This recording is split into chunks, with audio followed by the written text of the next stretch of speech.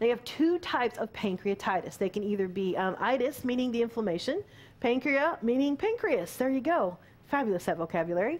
You can have edematous or necrotizing. Which one do you think you'd like to have?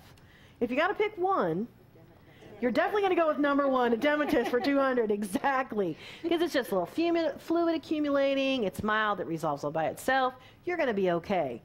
Necrotizing pancreatitis is a whole nother issue. You know, when you're a nurse, and probably even your clinicals, you'll always have a patient that you will never forget.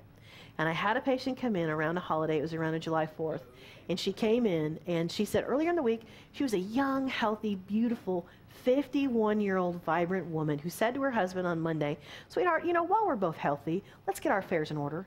Let's take care of all those arrangements and get things in order while we don't, that's not creepy to think about it." So they did it on Monday. She came in on Wednesday and was dead on Friday.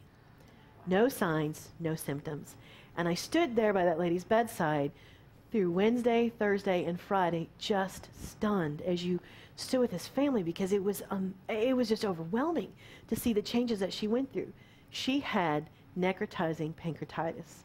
And she got to the point where she was so overloaded that she did not look like herself, and I couldn't grasp how she didn't look like herself. And you just feel so helpless with some of these patients until she was done. We were done with her post-mortem care. Her family had seen her, and her family just stayed at her bedside and say, "That's not my mom. That can't be my mom. It doesn't look like her." And I went to take her clothes out of the drawer. I opened the drawer and I picked them up, and they were size 2. I took out a little tiny pair of jeans and a little tiny shirt, and I looked over at this person that I had just cared for, and she was like a 28. It was unbelievable to me, the change that she had seen in her. And that's when I realized I need to understand this disease process more. I need to know how to recognize it. I need to know what's going on. Now, you might not be able to change everyone, but man, that brought it home for me to know that this is a radical disease process. So number 2 is definitely not the one that you want to have.